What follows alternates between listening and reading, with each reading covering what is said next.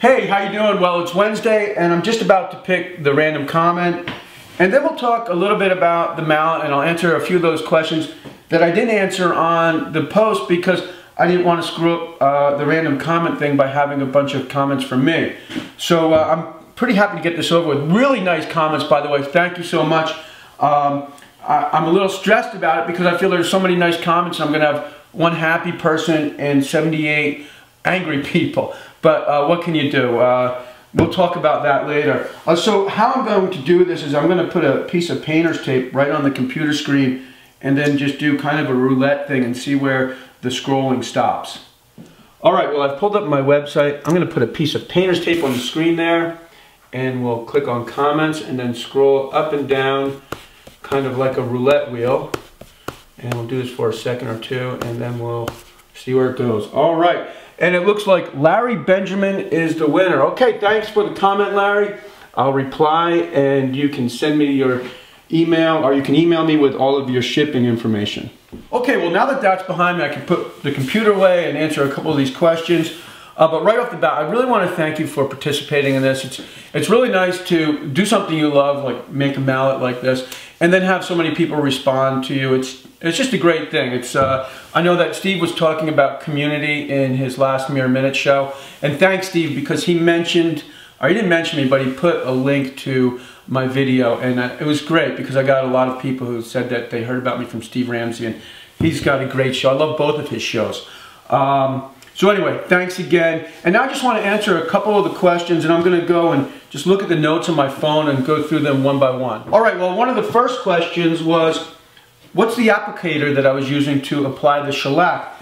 And it's just a cotton rag, and it's rolled into a ball and then taped off. I'll make one, and then I'll talk a little bit more about it.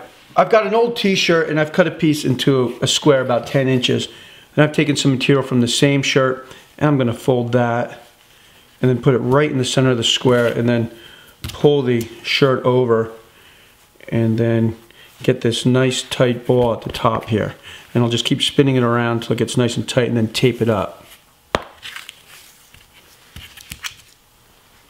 And the nice thing about these applicators are you don't have to wash them, and you can use them for months. So what I end up doing is I'll use it like I did on the mallet, and then I'll put the applicator on top of the shellac and just leave it on the shelf, and it'll dry out and the applicator will become very hard.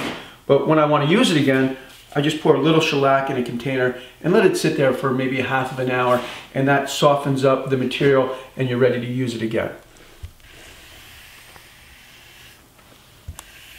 And just a quick note on shellac, it's a beautiful finish. It's a really nice finish. It's not a real strong finish though, so I wouldn't use it, say, for a kitchen table or a countertop. I often use it on the sides of frames. This is a frame that I'm making this week, and I gold leafed this frame.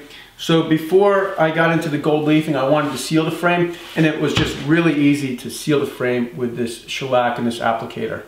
Another question was regarding these white cracks or these checks that you'll sometimes get in Purple Heart. And if I'm building a piece of furniture, this is something I'm going to try to avoid. And it's probably a good reason why I've had these boards for so long. But they are tight. It doesn't feel like the wood's going to break apart. So when I made the mallet, I tried to put the check in the handle as opposed to the head of the mallet. I used an electric burning pen to put my name in the handle. And you can find these online or any arts and crafts store. And this one was right around $20. And then another question was about the price. And you know, I really don't know what Purple Heart is going for today. This board's got to be, I must have had this for almost 10 years. And it may have been one of those odd pieces of wood that was in one of the bins, and that's why I bought it, because it was only $5.65. So, I just got a splinter. That's the thing, you have to be careful with Purple Heart for splinters. So then let's move on to another question.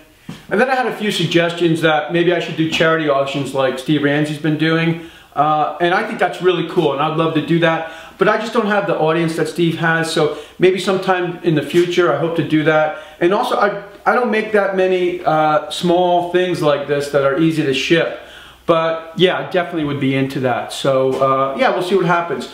Now, as far as the project that I'm working on this week, I'm making a cabinet to store all these small paint cans, little paint cans like this. I'll show you where it's going to go.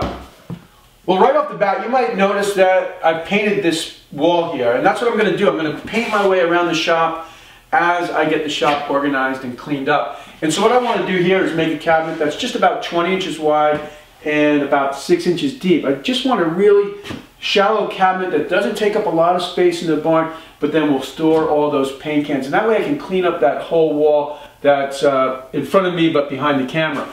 If I get that video done on Friday, I'll put it up. If not, it should be up on Saturday. Thanks for tuning in. I'll see you next time.